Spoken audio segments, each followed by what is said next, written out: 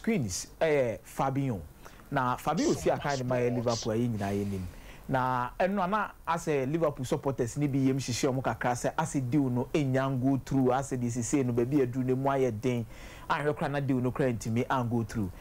What we are gathering this particular morning here say there is still conversation between Liverpool and Al Ittihad in Pennyfor and OA Mendes in the dimuntinti maye pa. The team nani say do no na delay kakra in terms of the structure of where Liverpool person music assembly. The broad agreement for the deal no the edasujina £40 million na edasujina ho. But the structure no kwa Liverpool person monsa faso ka musika any the Liverpool person can city faso by including add-ons no and Liverpool ni abre say also mutimi tutuni say the be omusa betima keska no no mo de akoye de mo de kwakoye na meetings upon meetings akoso a NCP but Fabinho will return to Liverpool for a pre-season. Nyame adom ene. Liverpool betu kwa nyame adom ochina to Singapore. SOMPA iti ene Fabinho Belande Hollandia oba be shake up join the team no mo de akwa kopie mo Singapore. Do ni go through oba move straight from Singapore to Saudi no akwa kosi akan e de ama Al Ittihad or a priority the more. Omani abri pass omo setimi kana ebetimi abo and the achechirima the links between Ono and the coach Nuno Espirito Santo Nuno Gina bench edema Al Ittihad for no it in all the structure of the payment any Liverpool the amount of money Liverpool person omo setimi kana for many we am omo setimi kan na omo de koye adwuma na ma bibi etimi a delay. Yes Abu see movie on na ye kwa kopie more the next one Lavia Romeo Lavia enwe be to mu say Liverpool e be £37 million. Salam to Shedin or Motam de Tone Chase there be 37 no from Monko Namonsambra.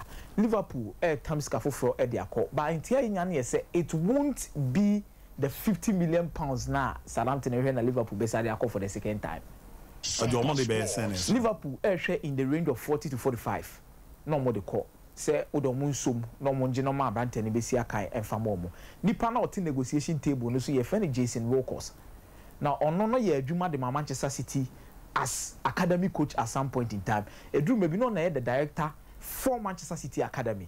It onim Lavia ne rise baby o free buy ya o de kopie mo Southampton ina. Anene Wilcox no na director of football de Southampton. It only lead the negotiations in between Liverpool and then Southampton and onim Abrante we pa.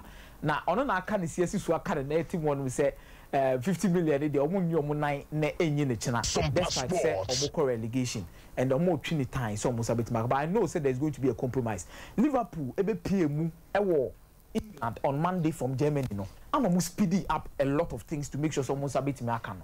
Liverpool hope ni SS Fabinho anko not na krampo they still need to buy Akolawi na understand Fabinho till say obekami of experience I him say Fabinho wo it Fabinho ni one no be shema a direct replacement and Ubo game bi so now person call with two midfielders now here midfielders me no bet my very aggressive enough e bet me abo ama the dynamics awo here we bet me ni ab partner Fabinho wo FIFA no bet me ni Thiago Alcantara mu nyina kra partner na o bet me abo so Liverpool there Fabinho kwa anko pe wan ko no tena so no mo san Abrante we kan wo so mu ni say we be ma omo an additional squad depth bia obetimi asua a lot from the experience of Fabinho na nyoma koye e de ama Liverpool ti we there whether they sell Fabinho or not we know Lavia is going to come to Liverpool no person mu edi nkomo no drew stage bia ansa na obetu akọ Singapore nyame adom ochina o makonya afi na makoho no na nyoma se be bibio enti Romeo Lavia there to Liverpool there is very much on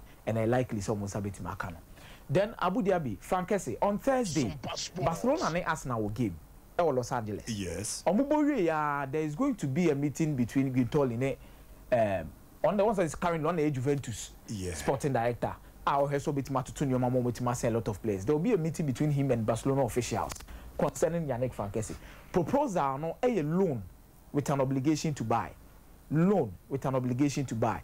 Now, scale be involved within the loan here between 10 to 15 million euros. And a Juventus who has almost a bit makano. So on Thursday, there's going to be a crucial. Tomubo game ni we ya abu se Guintoli susiwo no train say on the Barcelona and Pennyfor no ebedi nkomo ni nyina ye Yannick Frankesi and he remains their priority. So after Thursday, say Barcelona to me jutum with the option na Juventus and they call with loan with an obligation to buy now. Then yebu Yannick Frankesi say osi akai e de ama Juventus next season. Na no na chairman de me so kosi enkosi koda enkoda.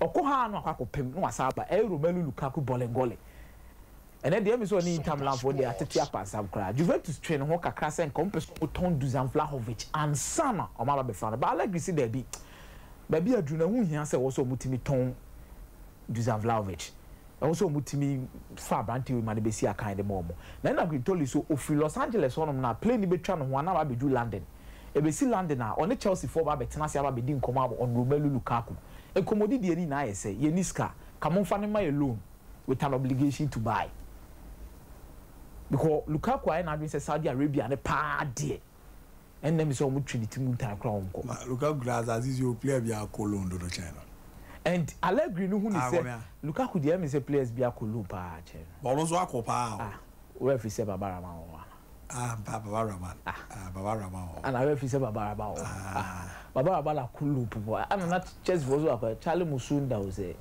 Oroso sa oh there do Baba Rama there onu so Cologne na it's Allegri take up the fate of Lukaku Jide onyawo omo Juventus mu and you be dinkomo and or consider what happened between on any Inter ade akose omo and Allegri is still trying to push despite some extended the contract of Arkadiusz Milik omo ni say Lukaku ba it might even put pressure on Vlahovic in the agent and they said they will find a club for him as soon as possible no mo say timi aka ske also mutimika me de Renato Sanchez de no AC na ya trust because na wo say em ready sha then Renato Sanchez AS Roma na nkomo priority Sabitzer and then no ko Borussia Dortmund na BBC wo PSG omo ton omo Japan no team ni na ehie di nkomo no na we nka ho no no na me nchen kra omo ye bibia o mate we asi nchen na nkomodi de na meche ni ese Roma ameki Renato Sanchez their priority midfield signing this particular summer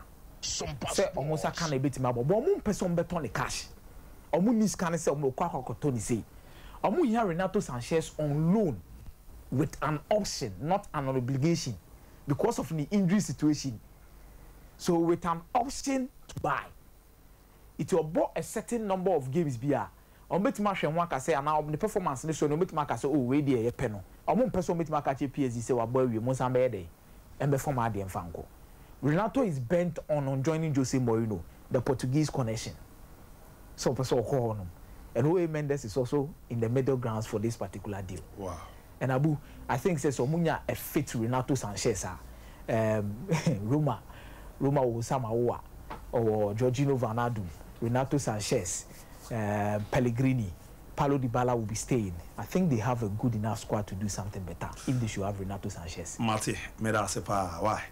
Me da se no dia de. And then you the biggest battle ever so pa. I was surely more the then you read ever so. And I dream ever so 12:30 walk akoba no pay. One beside can Vinicius Junior. My catch. Because why? La Lumi ana tompo makajo se Vinicius na tompo no ana kela Lumi eye wa misaka makaje pa se yeso wa misaka ya ntwe no ti me hwa de ne ana eye tompo so ye stubborn enti kela Lumi alomi che se won sa Terminator movie no de otumi nane ye